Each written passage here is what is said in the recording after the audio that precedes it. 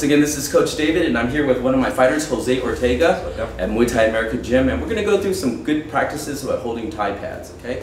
But first off, for the punches, it's the same thing. When we hold for punches, we hold just like the way we would hold for focus mitts, okay? So here, jab, okay, cross. And as you can see, I'm holding one pad if I just want him to punch once, okay? If I want him to punch with left and right hand, I'll just put both of them up. If I just want right hand, so I would never hold two pads up and just say cross.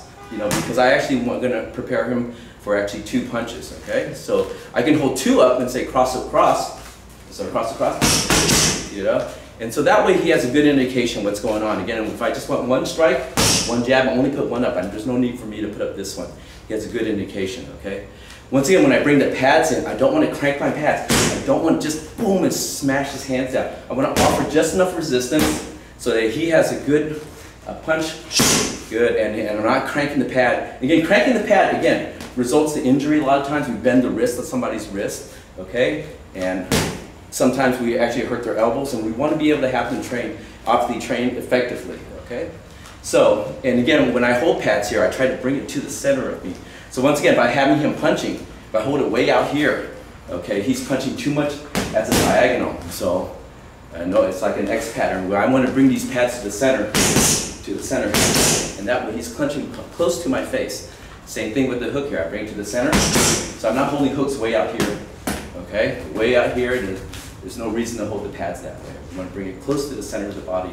And once again, the ideal of the hook most of the time is for the jaw, and so when I hold, I want it to be at jaw height, okay? Same thing with the uppercut. When I hold for the uppercut, I want it to be under my chin, okay? So I want to hold it at chin height here, so I don't want to hold it way out here. So I go like this, the range is wrong. So I want to hold it close, boom, boom, okay, and then we have that.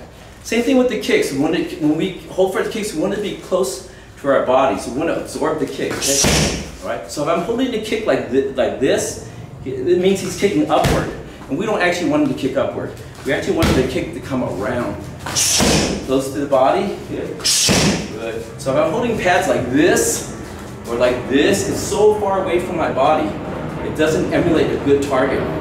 Again, we want to be able to have a good target for the fighter.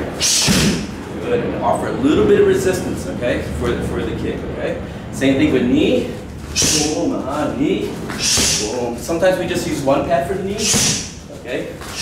Good, all right. And then push kick, we try to put one pad on top, okay? So he has that pad here, he knows which target, and he's able to kick that target to push kick, okay? So this way, if you're holding pads, you can call it out if you want, you can go freestyle, you can catch, but the important thing is to hold pads with safety and emulate a target for your opponent to strike. Once again, my name is Coach David, I'm here with Jose Ortega, and we're at Muay Thai America Gym, okay?